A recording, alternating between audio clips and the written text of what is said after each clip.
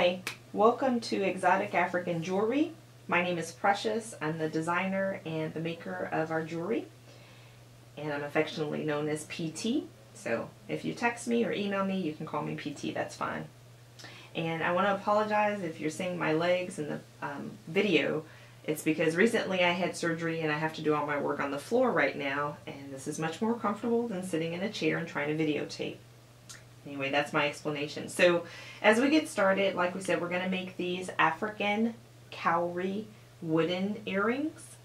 And these are the materials that we're going to need.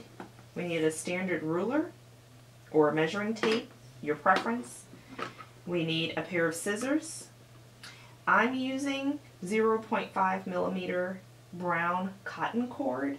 You can use leather if you want. It's completely up to you. I prefer the cotton because the leather, unless you treat the leather, then it can peel, and I don't like that. We will need a clipboard. Of course, we need the cowries, and mine are already drilled. And then we need the wood. I like this color combination. Comes out very attractive. And of course, we're going to need whatever your preference is in earrings. I'm using these bronze ones because they look good. The color of it looks very good together. And this little awl is just for being able to pierce through the wood. Sometimes my wood it's fresh, you know, so it comes from Africa and the holes are not perfect, so I just go ahead and finish off my holes that way. And then we'll use this in the end as well. So those are the items that we're going to need. So let's go ahead and get started. Okay, we're going to measure off the amount of cord that we need. We need 2 pieces, approximately 12 inches long. So we measure and cut. I always say cut a little bit more, never less. I'm going to use my first piece to measure my second, so that they're about even.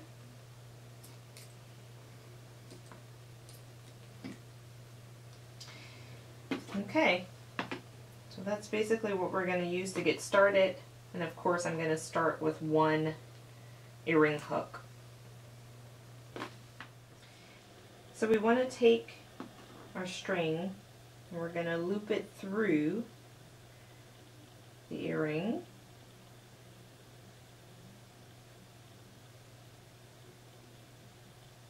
They both should be able to go through there pretty good.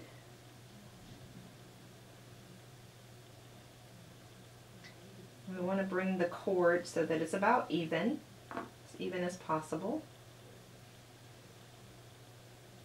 And we're going to take the earring and put it under the clipboard, secure that. Now we're going to be making some square knots. The way that we make square knots, I'm going to be referring to 2 pieces of string that are in the middle and 2 outer pieces of string. And I'll tell you if I'm working on my right or if I'm working on my left. So I'm going to start with the left and take the left string, put it over across the 2 in the middle. Take the right string, put it on top of the left string, bring it underneath the 2 middle pieces, and then through the left side.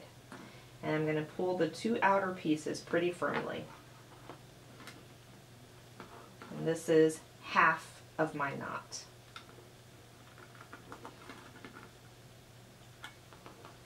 To complete the knot, we're going to use the other side. Start with the right side, cross over the middle, take the left piece on top of the right, bring it underneath my 2 strings, and pull it through the loop that was formed on the right side. And again, pull tightly, pull firmly on the 2 outer pieces. And that creates our first knot. Let's make it nice and tight. We're going to do another square knot, same routine. Left string on top of the 2, right string over, under, and through, pull. Complete that knot, right string over the 2 middle, left string over, under, and through. Of course, you can make as many knots as you like. Just for demonstration purposes though, we're going to start with those 2. Then we're going to add our bead. So again, we can use this just to make sure, use our tool to make sure the hole is wide enough. We're going to take the 2 middle pieces and we're going to feed our bead, feed it through the bead.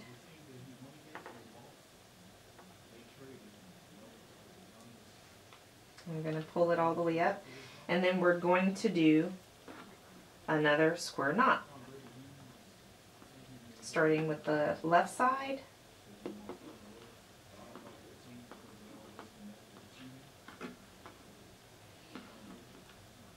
We need to make sure that the bead stays in the middle. So pull firmly and do our right side.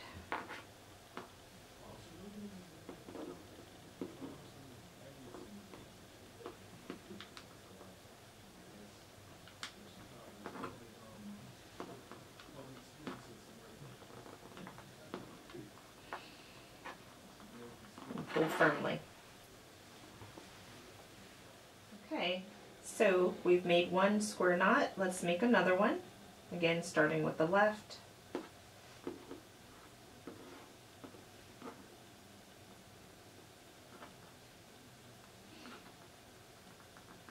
Pull firmly, finish off that 2nd square knot.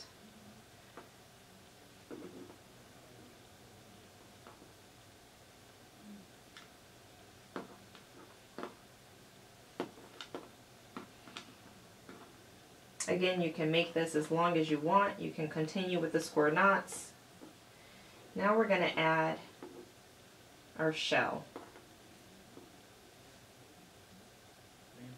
And you want to use, just so you know, the end of the shell that has the wider opening. So not this end here, but the end where I'm feeding through. And I feed through. My string is a little bit raveled, so I'm just going to snip it. Make sure it has a nice sharp way to get in through the hole. And of course, you just feed it through a little bit until you can see it.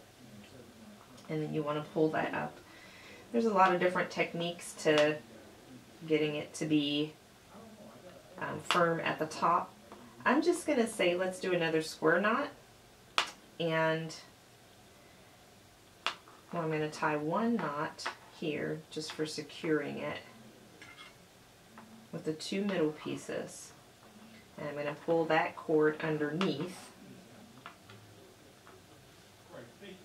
And then we're going to do another square knot.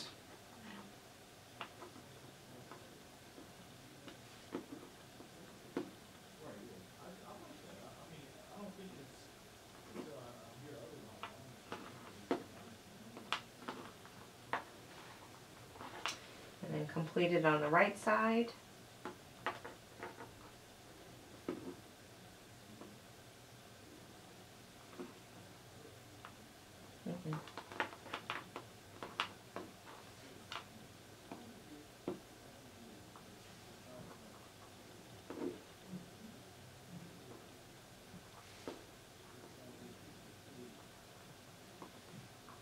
Goes under,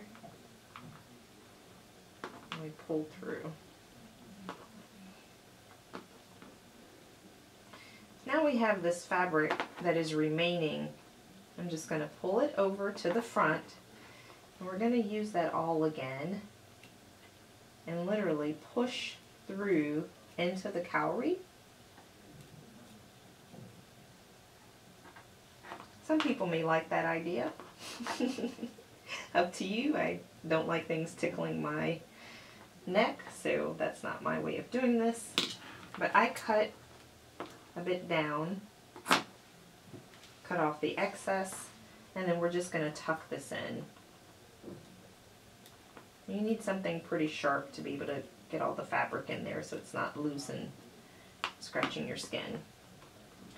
And that is a very nice, beautiful, simple cowrie, African cowrie earring with a nice wooden piece in the middle. Very gorgeous. Thank you. If you like what you've seen today, come back for more. We'll be showing you how to make, of course, other kinds of earrings, variations of this one, and as requests come in, I try my best to honor them. Please like us on Facebook and subscribe to our YouTube and tell others about us. We're a new company. We love the support.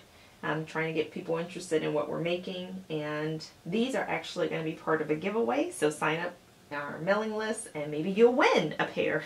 Otherwise, you can also buy a pair on exoticafricanjewelry.com. Thanks for joining us.